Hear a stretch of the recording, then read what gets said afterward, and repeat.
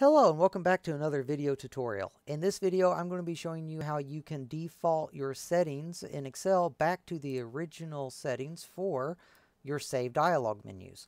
So with the latest update in Excel, whenever you save a new document, you can see this window that comes up.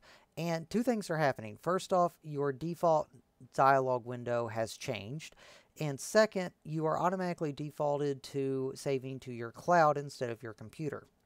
Now you can open up the original dialog setting by clicking here, and you can see that you can now browse and save and all that good stuff.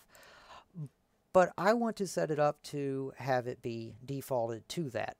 So how you do that, you need to go to File and then go to Options.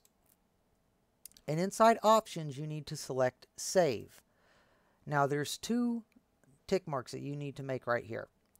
First, you need to select the option to do not show the backstage. This is the new dialog window that comes up when you click the save button. So we need to select that. We do not want to save that, or we do not want to show that. And the second one we need to select is this right here. This setting, when it is selected, will save to your computer by default. When it is not selected, it will save to your cloud. So I want to go ahead and select that. And I hit OK down at the bottom.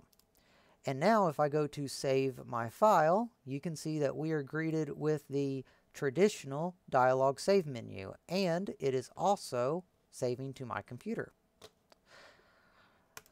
I hope that this video has been a help to you. If it has, please like and subscribe and leave your comments down below if you would like to share your insight on this, or if you would like to suggest another video topic.